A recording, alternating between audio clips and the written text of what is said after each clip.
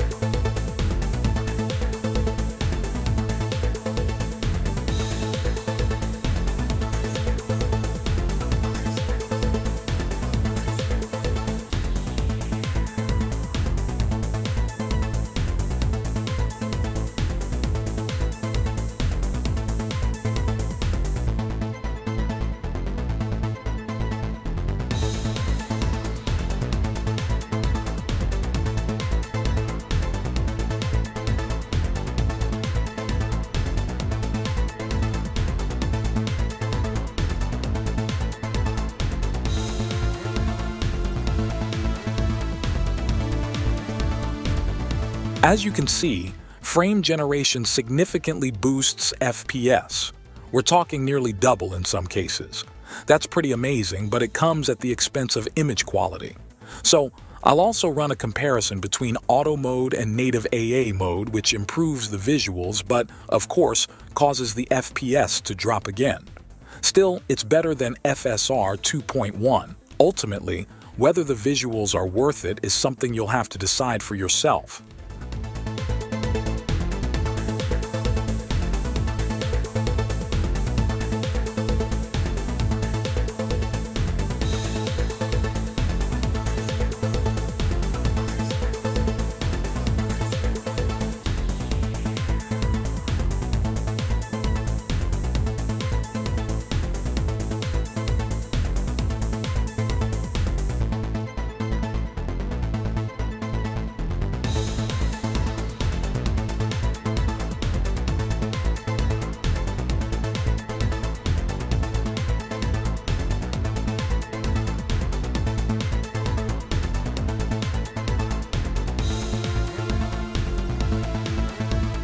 As for being able to activate DLAA and DLSS reconstruction simultaneously, the verdict is that this combination significantly improves visual quality in games.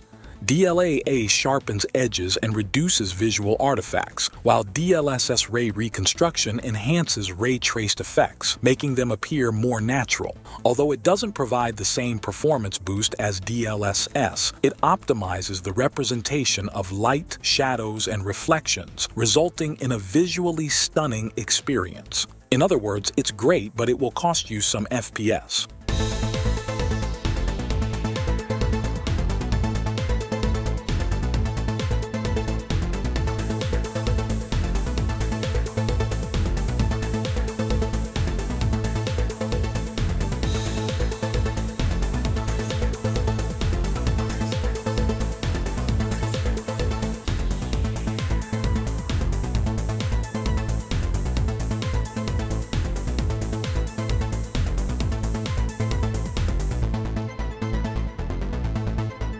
In general, you'll have to experiment a bit to find what works best. High FPS are great, but if the visuals don't hold up, that's a problem. You should try out all the different technologies, including Intel's, which can deliver good results.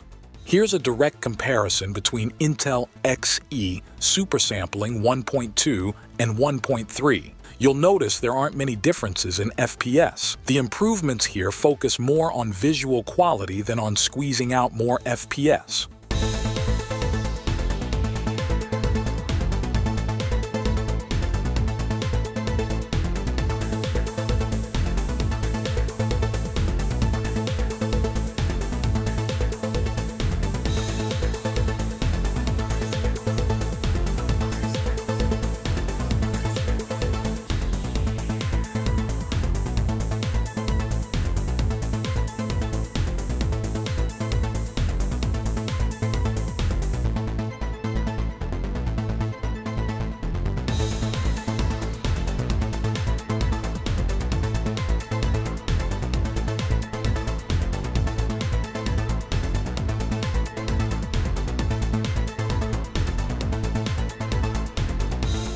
If you're eager to try FSR 3.1 now, you can use a mod, which I've linked in the video description. The mod supports NVIDIA, AMD, and Intel cards.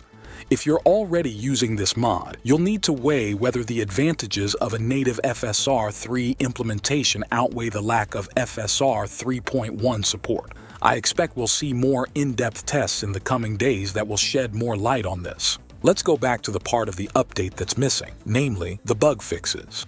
CD Projekt Red has already announced that there won't be any more major updates, so it was almost expected that no new gameplay components would be added. But I thought they would at least tackle a few more bugs, as there still seem to be quite a few, judging by what people are saying on X, Reddit, or in video comments. Some bugs seem quite rare, while others are more commonly reported. The question is CD Projekt Red aware of them? I can only recommend that you report any bugs to the devs.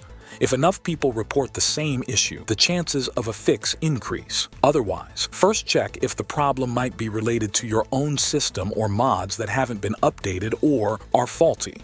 With this update, as usual, there are many issues people label as bugs that are actually related to mods or their systems, not to Cyberpunk 2077 itself. The official CD Projekt Red support page is a good place to start if you run into any issues. The link is also in the video description. Now it's your turn. What do you think of the update? Share your thoughts in the comments, and I'll see you next time in Night City.